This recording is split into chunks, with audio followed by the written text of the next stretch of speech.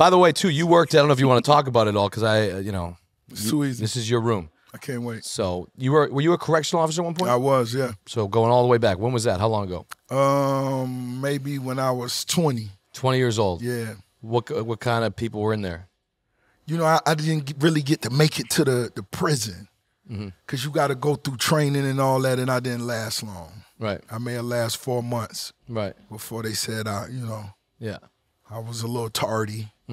What made you want to do that? One of my big homies had just got in trouble, and a lot of things were going on, and he just suggested it. You fuck with it or no? No, I didn't.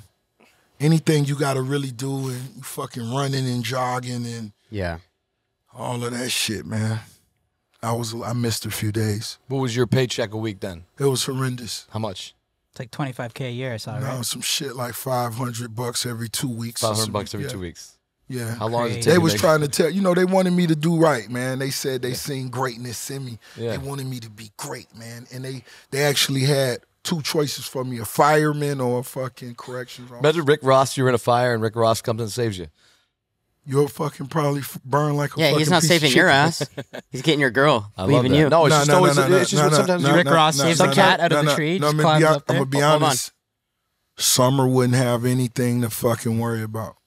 She wouldn't. Well, guess what? We keep it. We have a lot of fire alarms in our apartment, and we're very protective there. We make sure no fires happen in that apartment. So what apartment? You take your ladder. You can take your ladder, and you can take it down to fucking Egypt's house and go over there. No, because that was a nice apartment. What apartment building was it? I'll give you a clue. It's in the city of Los Angeles. Good luck finding the rest of the information. All right. Good luck finding the rest of that information.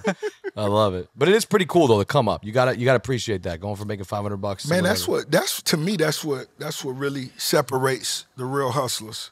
Because if you don't know what it's like to really be at the bottom and never have nothing, it's like I wake up like, yo, what we doing today? What's going on? Somebody, it's this. I accept the challenge, man. What are we doing? Let's do it.